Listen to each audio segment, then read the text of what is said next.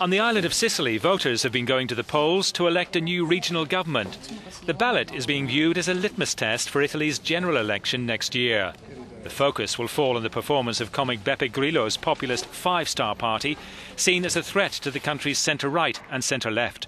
10 candidates are on the ballot sheet in a region struggling to combat organised crime. The political class is certainly distanced from the country and continues to steal and not give up its privileges. Like all Italians and Sicilians, I don't have much hope that things will get better. The Five-Star movement has made tackling waste in the regional budget one of its aims, along with cleaning up the political system. Beppe Grillo swam to the island to draw attention to his party's campaign.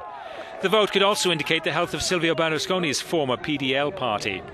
The election has been brought forward because the previous governor resigned earlier this year after he was accused of collaborating with the mafia.